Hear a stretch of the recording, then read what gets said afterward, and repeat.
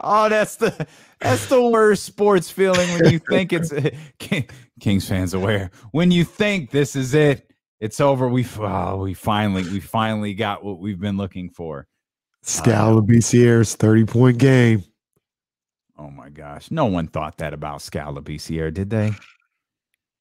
Really? Oh, y'all never got me with that one. Scal never. I didn't think he was gonna be like. Nah, I thought he could be a piece though. I really did. I thought What he could draft play. pick? I think he could be a What piece. what draft pick have you been fooled most by? Oh, you guys know this. It's Stauskas. Oh, that's right. You were a Nick Stauskas guy. That's Yeah. right. You have admitted to that regularly. I thought Stauskas was going to. Thought he was going to be a guy that at least would hang around the league, at least, if not like good. Mine's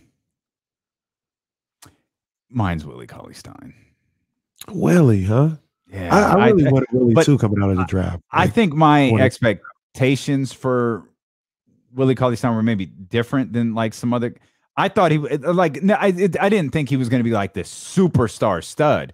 I thought he was going to be really, really good and a solid contributor, like a 17-10 guy, which is really good. It's not a 24-12 guy or anything like that.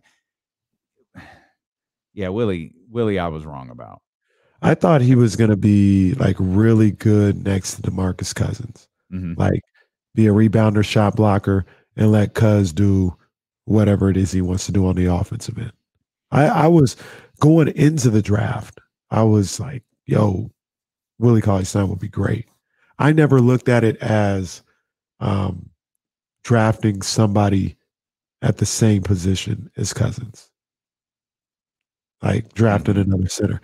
I thought Willie was more of a power forward, but I guess I was wrong. Will Z says Ben McLemore fooled me the most.